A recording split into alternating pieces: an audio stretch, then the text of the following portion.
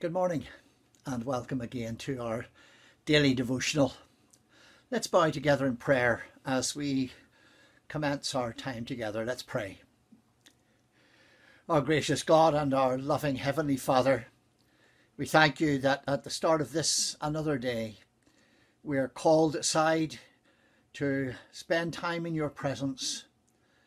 We are called to remind ourselves, O Lord, that it is in you that we live and move and have our being, that it is you that has spared us and blessed us through this night. It is you that has awoken us, blessed us with food and clothing, and enabled us to be up and about this morning.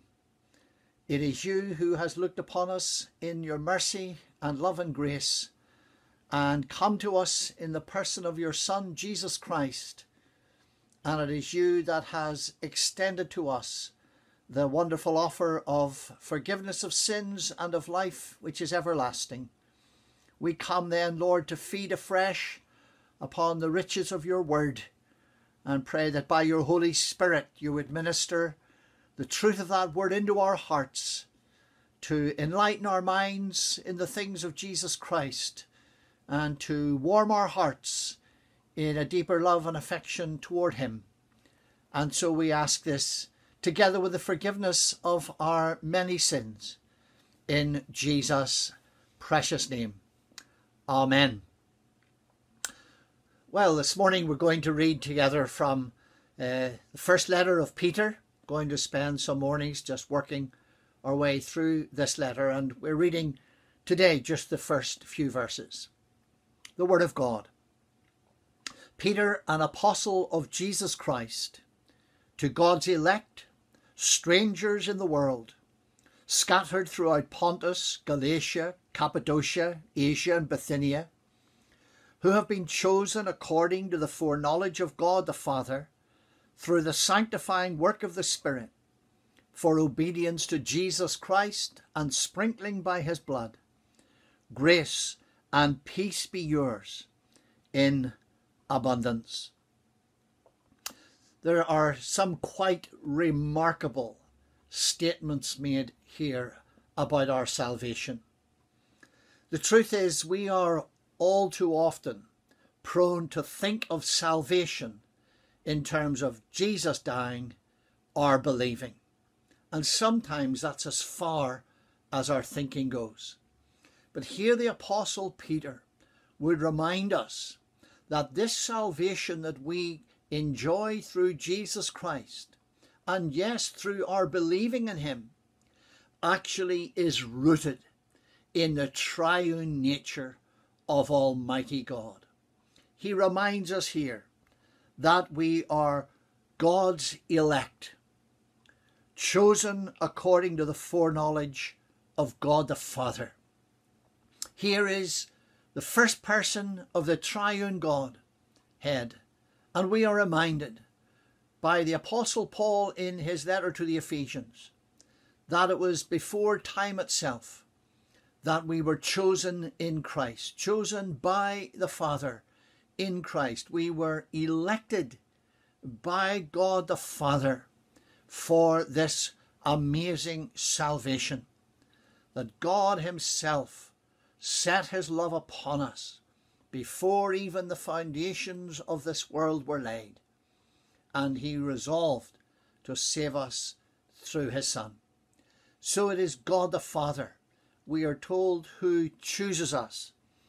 It is, we are told, through Jesus Christ and the shedding of his blood that this salvation becomes ours. Here is the second person in the Godhead.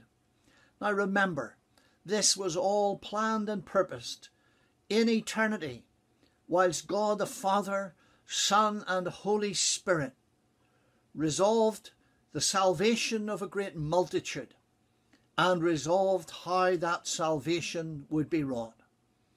And that salvation would involve one coming to pay the penalty for sin, and one coming to submit himself to the law in his obedience and in his death. And that one is Jesus Christ. And it is through the shedding of his precious blood that he has redeemed to himself a people, that people given him by his Father before time itself began. We have God the Father involved in our salvation. We have God the Son involved in our salvation. And the third thing we're told is through the sanctifying work of the Holy Spirit. How is this marvelous salvation purchased for us by Christ to become ours in our experience? Well, here we're told it is that third person in the Godhead who brings that salvation to bear upon our lives. We were reminded on a previous morning when Jesus said, "The wind blows where it pleases, so are those who are born of the Spirit." Here is the Spirit's work. It is to apply to our lives that salvation planned in eternity, purchased for us in time by Jesus Christ, and now in the course of our lives brought to our own personal experience and enjoyment. It is that time in our lives when he has opened our eyes to see ourselves for what we are. He has enabled us to behold in Christ our only hope of salvation, and he has granted us the gift of faith, whereby we are able to believe on him for the salvation of our souls. And we are reminded that what this salvation does is transfer us from the kingdom of darkness and bring us into the kingdom of the Son whom he loves. And there's something further hinted at here in this passage that we do well to note. To God's elect, strangers in the world. You see, before we came to know Christ, we were at home in the world. We were comfortable in the world. We revelled in the things of the world. But once God has set his love upon us, once Christ had died for us, once the Holy Spirit had come to renew us and to change us and to bring us into the family of God, then we began to feel aliens in this world. We began to feel different. We began to feel this world is not our home. We are just a passing through. And so it was the great father of the faithful, Abram, who though he received that promised land, we are told he was like a stranger in a foreign land. He was longing for a city whose builder and maker is God. And this reminds us that our ultimate aim in salvation is not to know our life and sins forgiven here upon this earth, but it is one day to enter that glorious place and there to share eternity with that same God, Father, Son, and Holy Spirit, to whom our entire salvation is due, and who shall receive from us the praise, the honour, and the glory forever and forever. Amen. May the Lord bless his word to us. Let us bow in prayer together. Let us pray. Our loving Father, our minds struggle to take in the wonder of this so great salvation.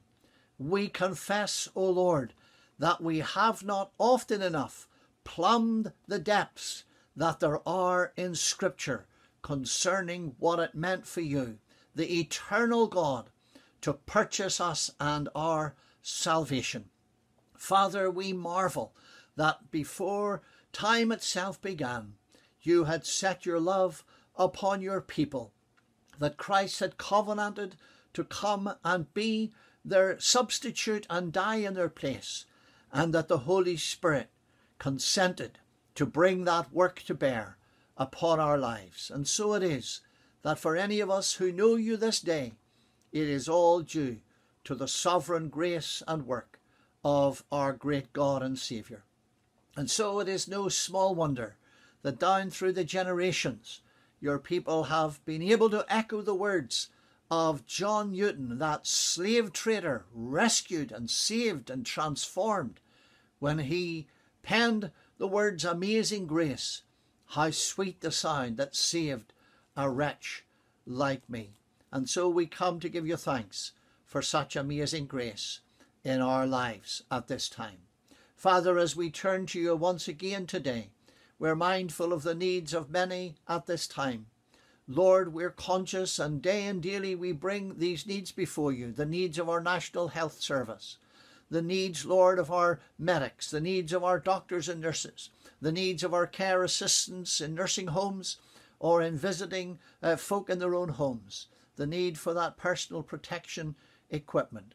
We pray, loving Father, that not only would this come through, but indeed that all of these individuals will take that extra care and precautions to protect themselves and to protect those whom they seek to help. Father, we continue to cry out to you for your mercy to be shown us in these days. And Father, we continue to pray that you would be gracious to us. And so we come to you today, asking your blessing upon all who are seeking to help others through these difficult times. We remember, Lord, our children, and especially those of our young people who are receiving results based on coursework, based on previous examinations, and Lord, left a little unsure, a little uncertain as to how things are going to unfold for the summertime, and then for schooling or for college or for university or for apprenticeship or whatever might follow come September. We pray that our young people will learn the truth of the Scripture, that when they commit their way unto the Lord, they can rest assured that even in all these difficult circumstances, he will direct their paths. May they know your peace as they rest and trust in you. Father, we commit ourselves afresh to you. Here we are now, nearly 4 weeks on from the start of this time when we could no longer be with one another, meeting together and enjoying each other's company. We do thank you for every way in which we have sought to encourage one another. We do thank you for each other, that whether that's been a phone call or just the knowledge that we're being remembered in prayer, all these things are a means of blessing to us. So we commit this day to you. We know that your grace will be sufficient for us. May we rest in it and know your peace throughout it, for the sake of your dear Son, our Saviour, even Jesus Christ, in whose lovely name we pray. Amen. Amen.